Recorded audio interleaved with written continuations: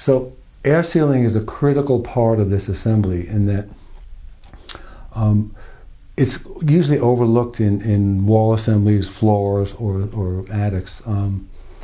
You can have a lot of insulation, but if you have air leaks with that insulation, the insulation value just plummets because insulation does not stop air movement. So air moves through the insulation, and heat and cold moves through the wall assemblies, and you lose heat or gain cold. So we're going to start air sealing here. So this pipe up here represents, it's half scale too, a typical piece of plumbing pipe running up through the top plate of the wall. Remember, there's an attic up there or a roof. So ordinarily a plumber would just drill a hole, put the pipe in, and you're done, and walk away. If you seal around this, then it means air cannot escape up into the attic. Heat through the wall would be lost up through the attic. This foam stops that.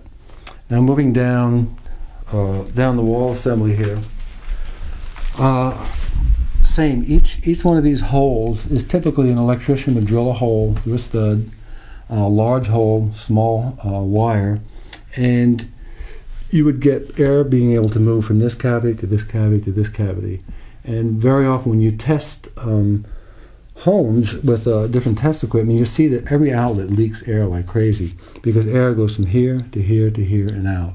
So you're heating a house, hot air comes through here, up here, eventually works its way up there.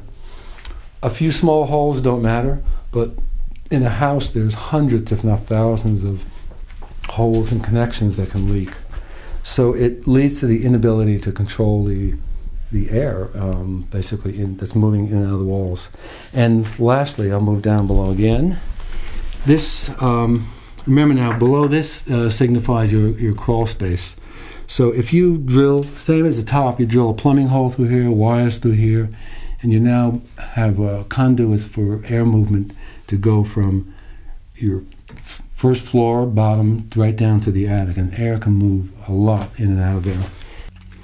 Okay, so the last thing I'm going to demonstrate here is the air sealing of the bottom plate, which is important because air can come in from the outside of the building, underneath the plate, and it will and it does, and get into the room as cold or hot air. So typically when you're going to build this wall, before this bottom plate went down, you would lay a bead of foam. It can be foam tape, it could be caulk, or it could be foam. I prefer using this, it's a foam gun, and it's pretty cool because, I hope this doesn't explode.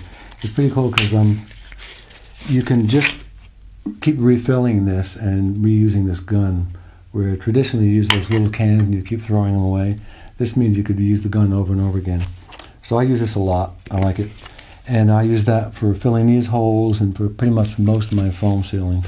So this leak between the sill plate and the foundation is very important because typically it's near ground level, which means you have your plants and shrubbery growing outside, and air that leaks in will bring in chemicals that might have been sprayed on your roses.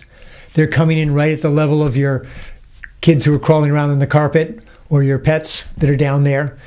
Maybe not that noticeable to adults, but certainly for those that we love, or they're down that low.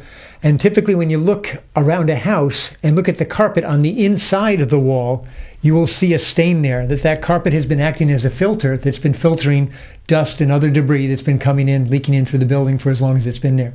So both when we go back and retrofit existing homes and when we build new homes, we want to make sure to head that off and seal it properly.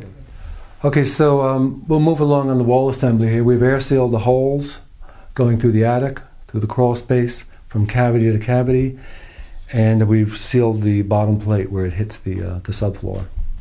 So with that, we just know that this section, at least, air is not going to move through it.